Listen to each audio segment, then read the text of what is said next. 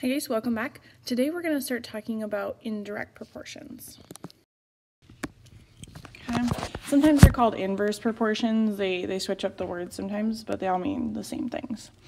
Okay, so we've talked about direct proportions, and properties of direct proportions are when both variables are increasing or always decreasing. So they increase together or they decrease together.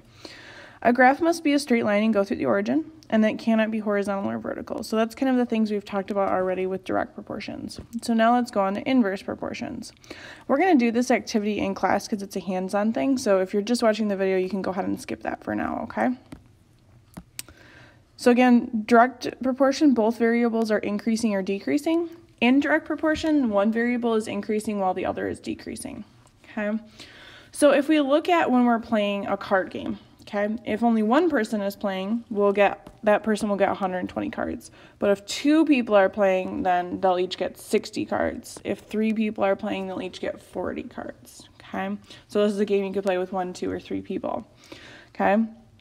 And one of the things is when we're looking at a constant of proportionality, we can see that 1, 2, 3 is going up, and 120, 160, 140 is going down.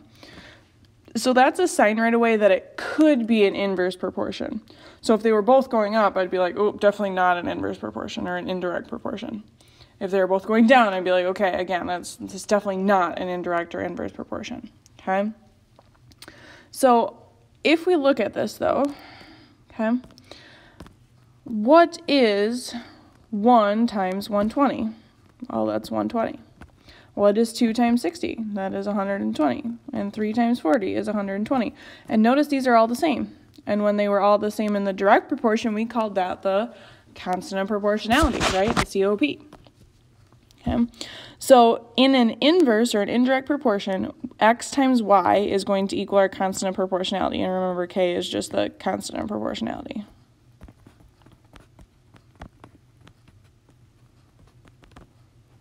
Okay. So we're going to, this table is obviously an inverse proportion because when we multiply them together, we all get the same thing, okay? And if we had to write this equation, well, k is 120, so it would be x times y, times y equals 120. Sorry, my pen is being fussy this morning. Okay? So a little different equation than the direct proportion. So remember, direct proportion is y equals k times x, or y over x equals k. So instead of dividing y and x, we're multiplying y and x. All right. And again, we kind of just wrote this. This is the formula for direct proportion. Or I'm sorry, inverse proportion. I apologize. This one is for direct proportion. Okay. And again, the biggest difference between those is we are dividing. Dividing. I really didn't spell that correctly. Dividing in direct proportions, and I'm just going to shorten that to dp. And we are multiplying in inverse proportions, okay? And by that, I mean we're multiplying and dividing the variables, okay? All right, so again, we're going to look through and decide if each one is a direct proportion or not. So if I look at this, I'm going to rewrite this just so it looks like a fraction. Okay. I'm going to multiply both sides by 2 to get rid of this 1/2. Okay. So then we get y equals 10 over x. All right. Now, I don't really like x in the denominator. That doesn't help me a lot. So I can multiply both sides by x. And I get xy equals 10, which is, in fact, the form of a direct proportion. It's x times y equals some number.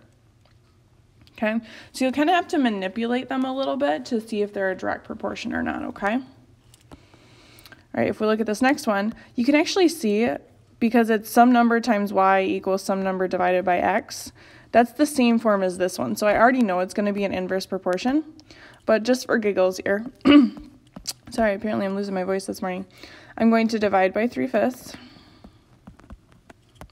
Well, y is equal to, we're going to copy that flip-flop because we're dividing. The 3's cancel out.